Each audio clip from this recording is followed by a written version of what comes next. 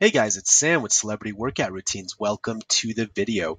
In today's video, we'll be discussing the diet principles surrounding Jamie Foxx's diet plan and discussing how you can follow a similar diet and get the similar results.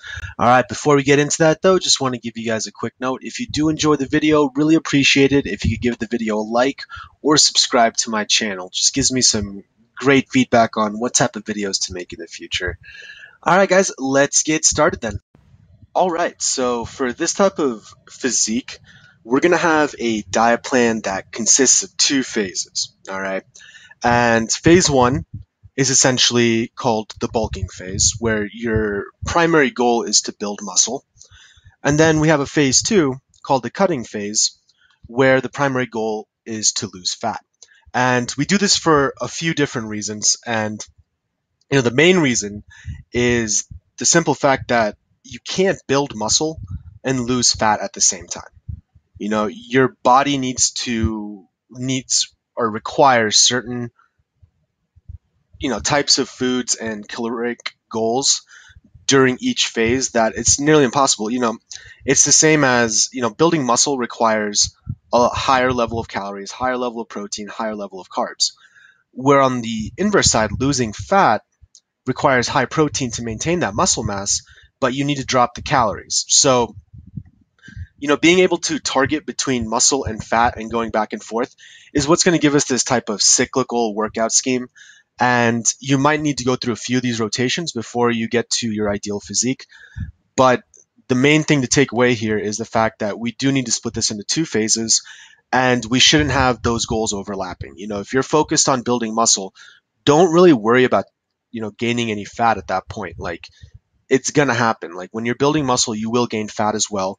And when you're losing fat, you will lose some muscle as well. So, as long as we think of this as two phases, another great reason why this helps is makes, your caloric requirements every day and setting that diet plan, it makes that more easily defined. It makes it easier to follow. So we really need to, at this point, we really need to focus on which phase do you want to be in based on how you look and how you perceive you look, and how long you want to stay in each phase. So that's up to everyone. Usually I recommend a 1-to-1 ratio. So, if you do 1 month of building muscle or you're in phase one, then try to follow that up with another month of phase two. There's others that try to go 3 months with phase one and then 3 months with phase two, or they just find that their body puts on muscle a lot easier than it loses fat. So they make their ratio skewed into the cutting phase. So they'll do 1 month of building muscle and then 2 months of losing fat. That's kind of a personal thing, depending on your actual body and your requirements and what you want to look like. So remember that this isn't set in stone. This is just more of a high level approach that you can kind of customize based on your own particular needs. All right. And the third reason why this is a really good way of approaching it is it just really helps us retain our muscle mass. When you are in that cutting phase, you don't want to lose muscle. It takes a lot of energy and a lot of time pumping iron in the gym to build that muscle. So once you put on a pound of muscle, you want to do everything you can to kind of retain that. All right. So let's get into phase one here. Phase one, as I said before, is the bulking phase. And in the bulking phase, you're going to eat above your maintenance requirements. And essentially, your maintenance requirements is the number of calories you burn throughout the day, and then add on the calories that you burn through exercise. And you want to eat above that. That gives your body a surplus of nutrients to build muscle. All right. And the way we're really going to do this is we're going to have a high protein and high carb diet. Hitting the gym hard at this point, it's going to require a lot of energy. So you're going to need the carbs, and you're also tearing your muscle fibers as you lift weights. So we do want to provide the body with a high level of protein to help repair the muscle and make it come back stronger. All right. So some example foods just real quick. We're going to break it down into three categories: protein, carbs, and fats. And for protein, pretty much any lean meat. Egg whites is a great cheap option. It's probably, you having a couple egg whites every morning for breakfast is a great way to get in like an extra 20, 30 grams of protein. Again, fish, chicken, ground turkey, tuna steak, all great options, and gives you some variety. You're going to be eating a lot of protein during this phase. So make sure you have a few recipes stocked up so that you don't get sick of any single one type of meat. All right, as for carbs, we're going to stick with complex carbs, and that's going to primarily come from oatmeal, brown rice, black beans, and sweet potatoes. There are other way to get carbs, but you want to stay away from the simple carbs, which is like processed foods, sugary drinks, any of that stuff. You want to cut that out. It's not going to be the same as complex carbs. All right. So, and the third category for fats, this is kind of up to you based on your own personal taste, but some great options are flaxseed oil, almonds, a lot of different types of nuts. Almonds are my personal favorite, so I included them in this list. Olive oil and some peanut butter. So, making different combinations of all these types of foods should keep you, hopefully, from getting too bored with any specific type of meal.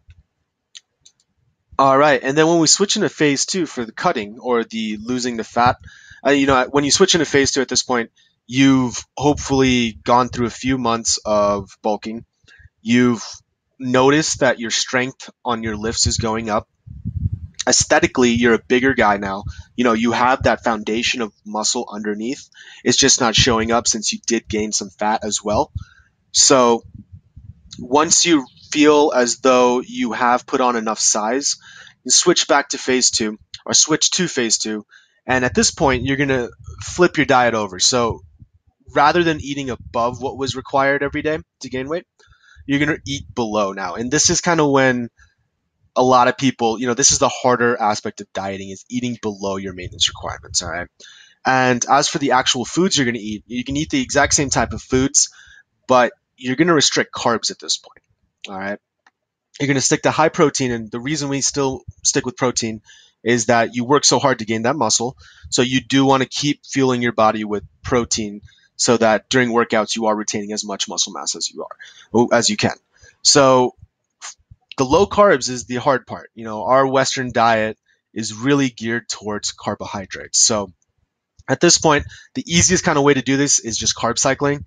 And I split it up on a work week basis. You can do this depending on your own schedule. You can have your high carb and low carb days on different days or whenever you want, whichever is easiest for you. But essentially, what it comes down to is you're going to have a long stretch of low carb days, and then you'll have a refeed period over the weekend on this example. And during the low carb days, you're going to eat around 50 to 100 grams. You can always go lower than 50. It's just really, really tough. And, a good place to start is 50 to 100 grams of carbs. And then on your high carb days, pretty much eat anything over 100 carbs. Eat whatever you want with, obviously keep in mind that you're not going to go drink like 2 liters of soda. But if you're sticking to high complex carbs, on your high carbs days, you can have some sandwiches, even toss a pizza on there if you're really craving it, and kind of get those cravings out of the way. So when you go back to your low carb days, you're, really sticking to it, and it keeps your motivation high, and it kind of gets those cravings out of the way and lets you think about it for the long run. Carb cycling is a more sustainable way of doing a low carb diet than just staying low carb for 2 months at a time. It, for someone, if you're working a lot, if you have a job that's physically demanding, and taking all those factors into account, just having a few days where you can have higher carbs does, keep you motivated for the long run. And that's kind of the goal here, right? We want to think about our physique 7-8 months from now. We don't really care about the 1 week, 2 weeks, So anything that's sustainable, think about the long term and just keep it consistent, and you'll eventually get the type of physique that you want. All right, guys. Well, that's it for today's video. Again, if you did enjoy the video, really appreciate it if you could give it a like or subscribe to my channel. Gives me some great feedback on the type of videos you guys like. And again, if you have any questions, always feel free to leave a comment below, and I will try my best to respond. Again, thank you guys again for watching. Really appreciate it. I'll catch you all later. Peace.